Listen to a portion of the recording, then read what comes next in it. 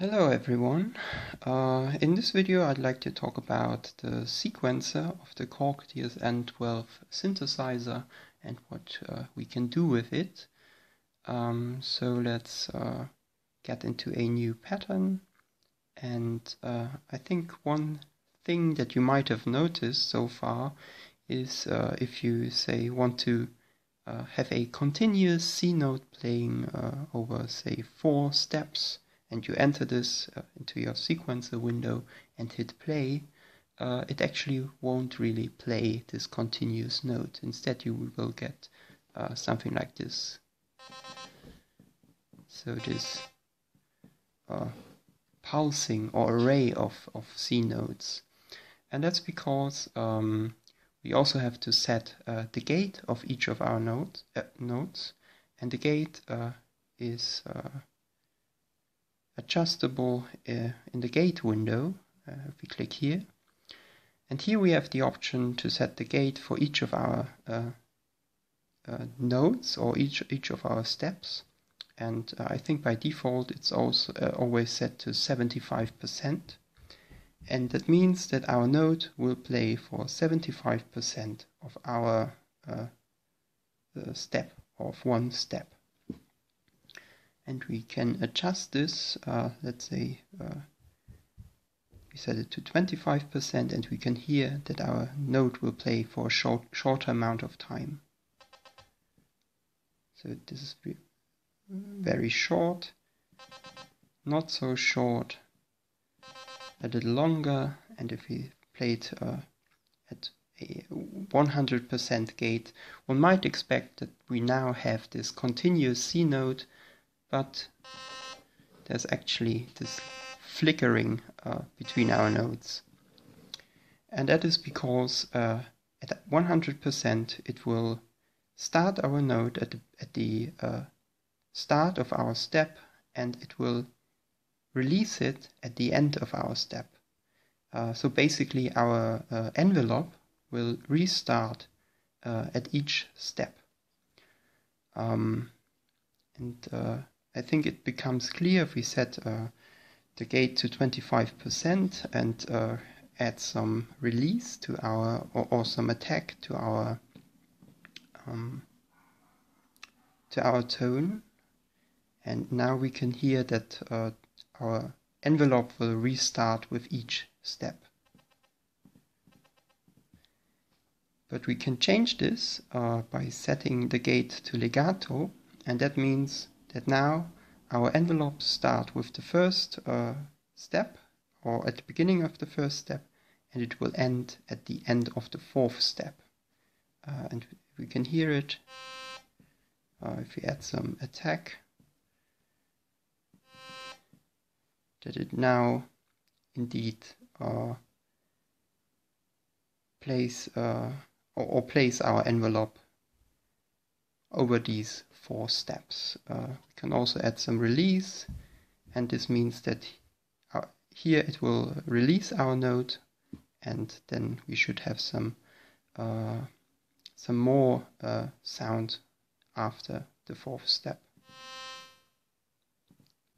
So yeah, that's the gate. We also have the option to set the volume for each of our steps individually.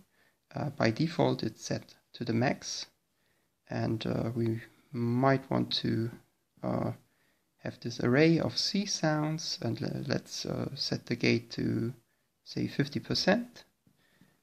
And if we now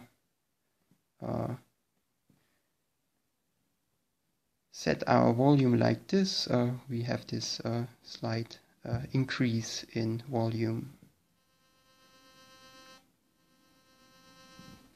So I think that's rather straightforward. Then we also have the possibility to set the panning for each of our notes, and we can do so with the PN window, the panning window.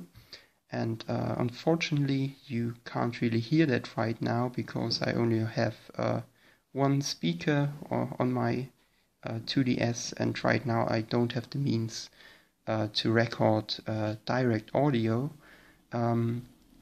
But I think it's not too complicated. Right now it's set to C or center for each of our notes, and that means that our tone will play equal amounts on both of our speakers. So the left speaker and the right speaker will get equal amounts of volume from this note.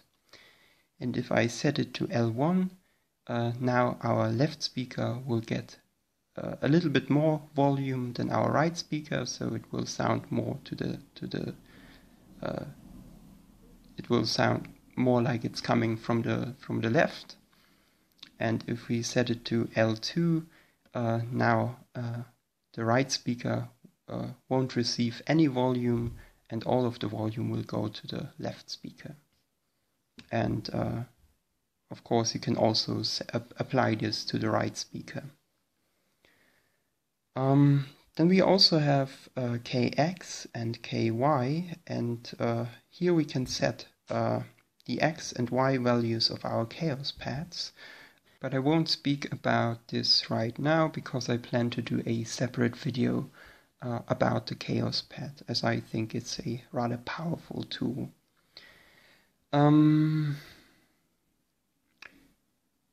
One further thing that you might have noticed is that all of our patterns so far only have 16 steps.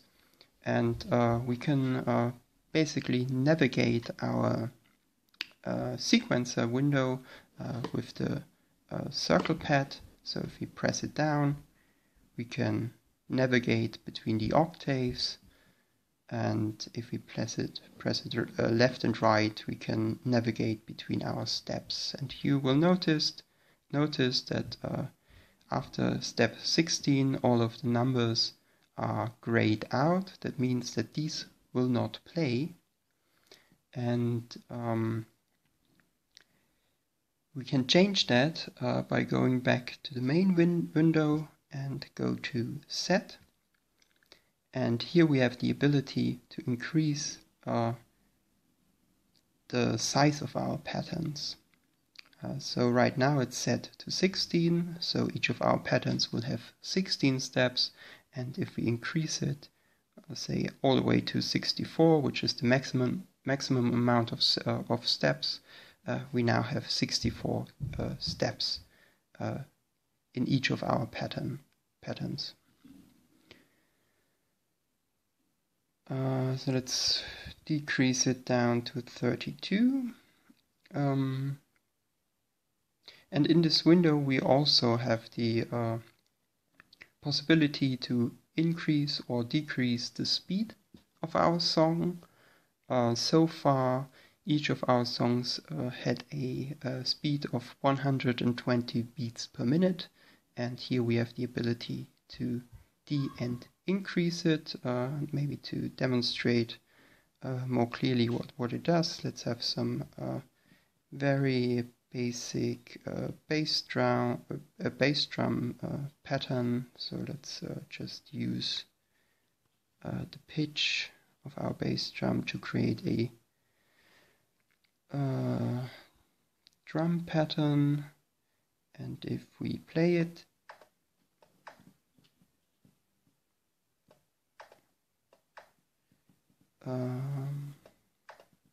and increase the BPM, it will now play faster. And of course there will be a passage of steps where nothing plays, because we have set the master step to 32, and we haven't really set notes for this amount of for this for these steps. So we can maybe add this.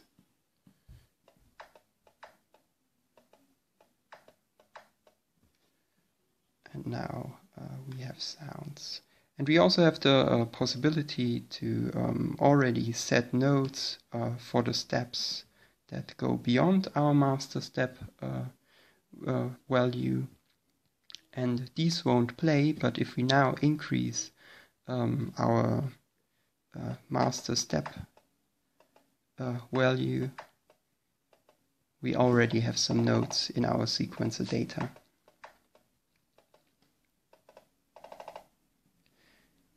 Then we also have the possibility to set individual BPM and step values for each of our patterns. So right now every pattern has 190 BPM and 64 steps, and if we say adjust the values of A3, this will mean that our pattern A3 will now only play 16 steps at a tempo of 116 BPM. And we can test that right now. And we hear that it plays slower. And if you go back to A2, this will play at 190 BPM and have 64 steps. And if we want to change that, we can click on this and then hit clear, and now it will take the standard or default values or the master values.